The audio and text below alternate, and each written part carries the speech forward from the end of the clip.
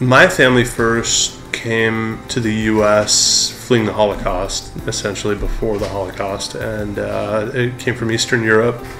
We have been here, I think, since the 20s, 30s in the United States. They came to Michigan first, and Elaine and I moved to Virginia Beach about 10 years ago, so we have a beachhead down here, just us.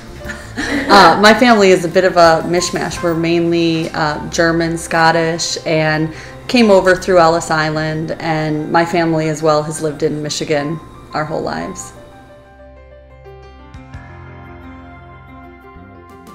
My Jewish identity has always been shaped by family. It is the holidays that I remember. It is Passover Seder with my grandparents, Lou and Beverly Schulman. We had tables and extended tables for kids, and so many people that we didn't even fit in one room. And those were the best times that I remember, because I was actually also able to bring the value, I guess, that my mom gave me with a Jewish education to the table to help our family celebrate the holidays. That wasn't something that everybody had, and I was very fortunate that my mom was able to give that. Actually, Josh was my greatest influence. When we first started dating, I was raised Catholic, and and Josh obviously has been raised Jewish. We just spent a lot of time learning about each other's religions, and I did a Judaism 101, Josh did Catholicism 101, and it was really when we moved down to Virginia Beach here that we really found our community, found that we really enjoyed going to services on Friday night, and just felt very comfortable and very right. And with Josh's support and the community that we found in the temple, it really shaped my decision to convert to Judaism several years ago, and continue to establish that for our family.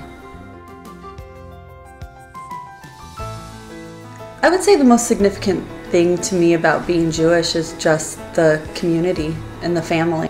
For me, the most significant aspect of being Jewish is creating memories based in tradition, because those are the ones that last. When I was at our Jewish day school, I had so much fun learning about our Jewish history, the language, celebrating the holidays, and being with family. That those are the things that have carried me through the years that I want to instill in my kids.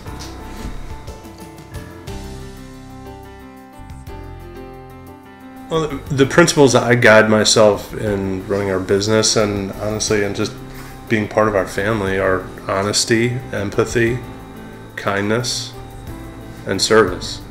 And in terms of being a donor, I think that's exactly what that is. That's philanthropy at its core, is being giving of yourself, not just your treasure, but your time and your talent.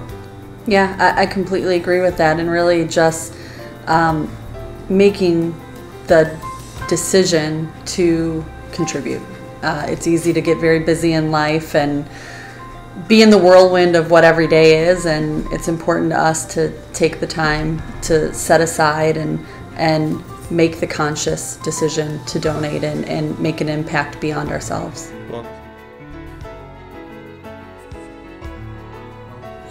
We chose to make a legacy gift because someone asked us to, and because it was a commitment plus an action, and it was something that we could show tangibly.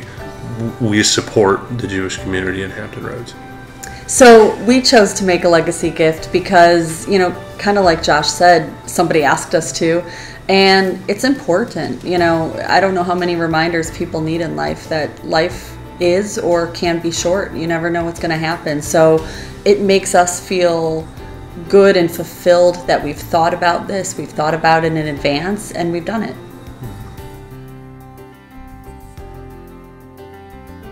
We decided to give to Life and Legacy, specifically to Schulman Temple, because of just how welcoming a community that has been for the two of us, and how excited we are to bring up our girls, all three of them, Alana, Yara, and Rowan, into that community. And I also recently took a position as chair of our education committee at Temple, and what better way to preserve our sense of community than to instill those memories and sense of tradition into our kids. And that's what I hope it goes for. And just, the programs that are currently in place, that are going to be developed, that will be developed in the future. And, just if there's any families ever in need as well, just to support their needs and education and being included. Yeah.